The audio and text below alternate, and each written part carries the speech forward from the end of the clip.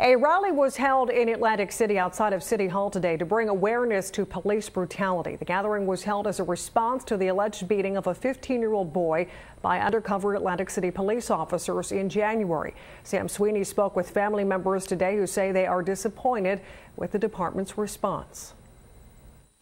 I want justice. I want those officers arrested for what they did to my son because they brutally attacked my son. Andrea Gray is the mother of the 15-year-old boy who was allegedly beaten by the Atlantic City police officers back on January 27th. Trent Brewer was walking down the street with his stepfather and two friends around 8 o'clock that night when, according to family members, 4 undercover police officers exited their vehicles and began to attack the boy. This young juvenile is a human being, and he got treated worse than an animal. Terrence Jones is a civil rights activist and organized today's event. He says enough is enough. We're fed up. We're fed up with police brutality.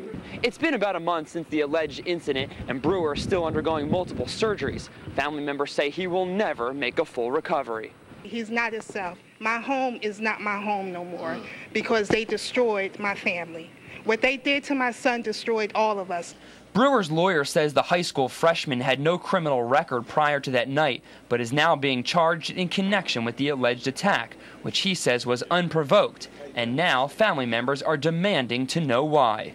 He had internal bleeding, which he was hospitalized for 3 days, and he had the inner orbit fracture, which he may have to get a second surgery.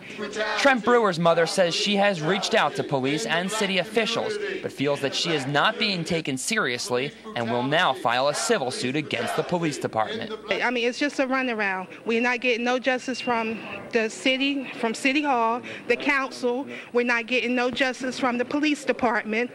NBC 40 contacted the Atlantic City Police, but at this time they are unable to provide comment as the case is still under investigation.